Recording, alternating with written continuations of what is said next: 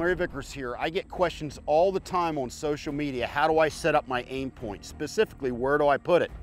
All right. As a general rule, I center it over the ejection port on my AR.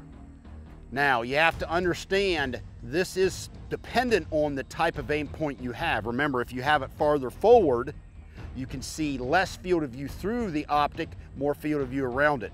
If you have it farther to the rear, you see more through, less around.